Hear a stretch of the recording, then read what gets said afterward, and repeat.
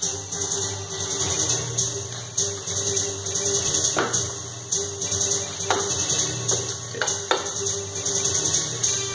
so this is a reading from the book of the 70's Big LP, and this is in the third chapter, which is called Helpful Info, and this is basically trying to let the reader know that they can take this program and they can tweak it to various goals. So, this is the section.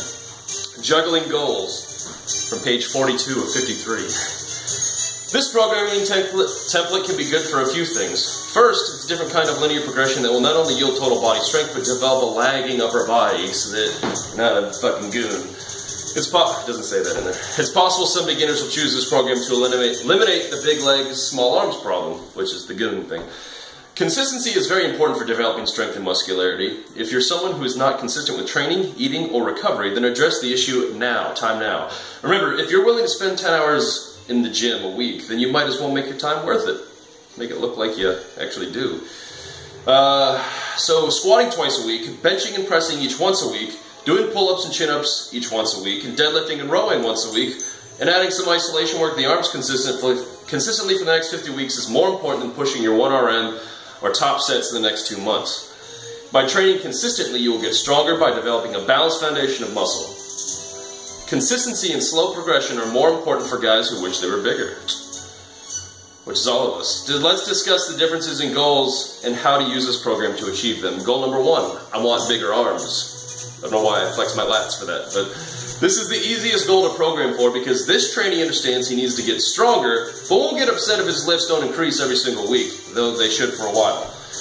The fact that he's performing the upper body pulling exercises, as described earlier in this book, on top of a systemic compound strength program, which is this program, means he'll start to develop his arms. It's okay if the squat and deadlift are not pushed incredibly hard, but keep them in the program, even if you don't care about them, if all you care about is your arms, to apply that systemic stress. Goal number 2, I want bigger, better, insert body part here. Why stop at arm training? If you want a bigger back or better calves, glutes, or shoulders, you can easily sub-isolation work for those related muscles in the same spot the arm training is in the program.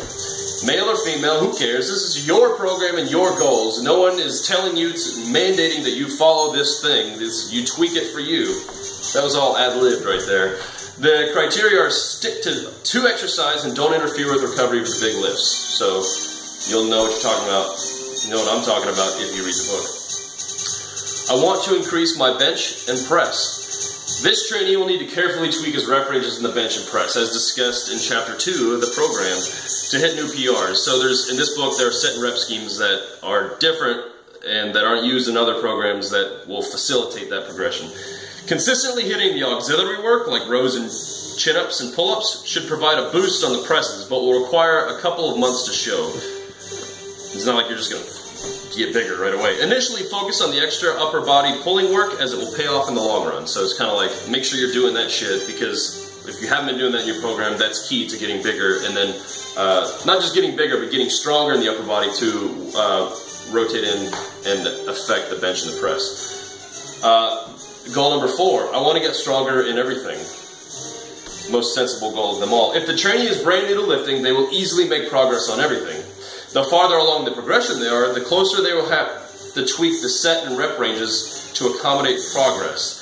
It's possible to strengthen all of these lifts. I was an intermediate lifter using this template and PR'd on pull-ups, 21 bodyweight pull-ups, and 90 pounds weighted for 300 total pounds hanging from the bar. Bench 350, press 240, and deadlift at 500. Consistently using this program allowed me to push my lifts up and balance out my numbers with the Olympic lifts when I modified the program to incorporate the Olympic lifts. So I had a 300 push press, 300 pounds, 300 kilo push press would be fucking sick, 365 pound clean and jerk, and 285 pound snatch. I had to speak in terms of pounds for the lay people in this book. Most lifters need to fix imbalances in musculature to get stronger overall. And my point in saying that is that in this program, it does that in the upper body and the lower body, because the RDLs are involved with the lower body. This is why this program includes so many upper body compound exercises. They are vital to balancing out strength and musculature. This is my Bill Clinton thumb. Since the hamstrings are a common deficiency in the lower body, RDLs were added to address it. And the second most common deficiency concerns the glutes, so lifters can add specific work to the program on Friday, if necessary. So I hope you enjoyed this reading from the book of the 70's Big LP.